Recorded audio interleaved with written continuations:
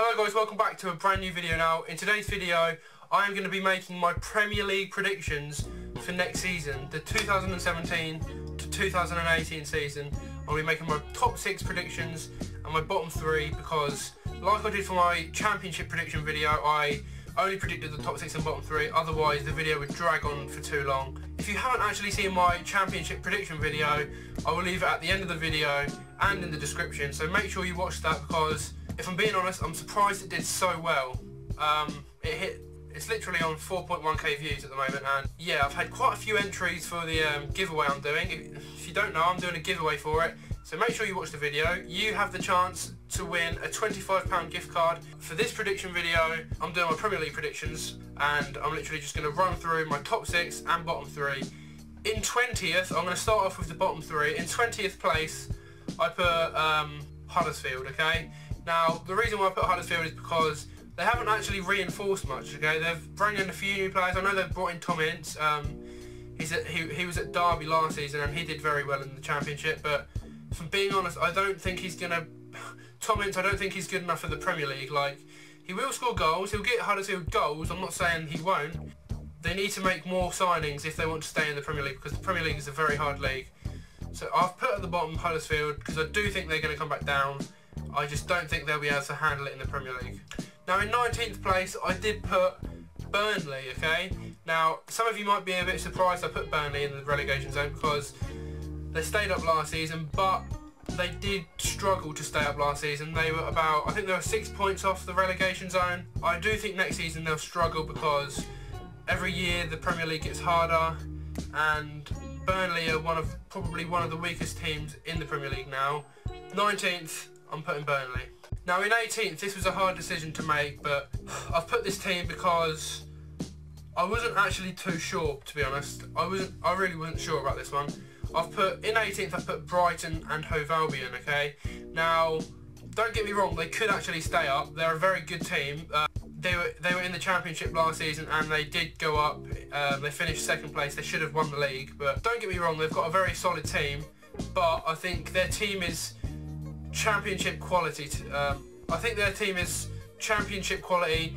In the Premier League, their team probably won't be able to survive. I just don't think their team will, like, this is pretty similar to Huddersfield, their team aren't going to be good enough for the Premier League.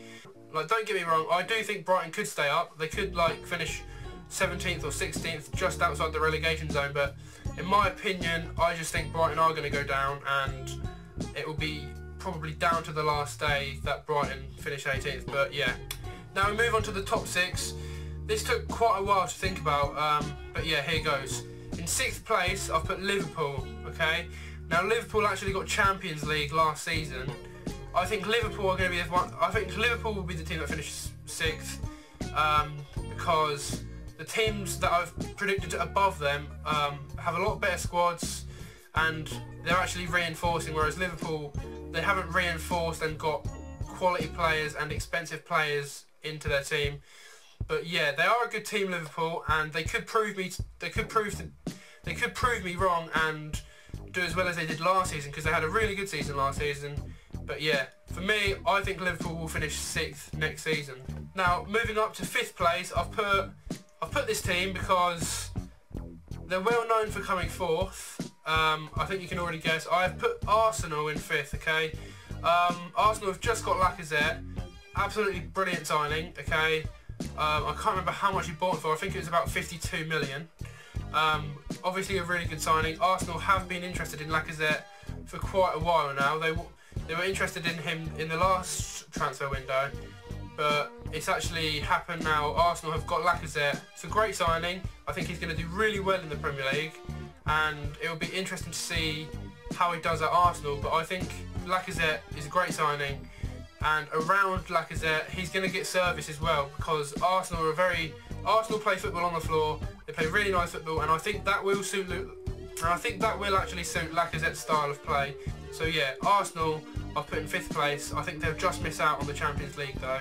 All of these predictions are my opinion, so don't go and bloody have a go at me in the comments, because I'm just predicting. I might be wrong, there could be more signings to come, but as it actually stands, these are my predictions. So as it stands, I'm predicting Arsenal to come 5th. Moving up to 4th place, some of you might be surprised, I've put Man United, okay. Last year, yes, Man United didn't do very well. They missed out on Champions League. I think they came 6th. Not a good season for Man United, and fans were probably gutted.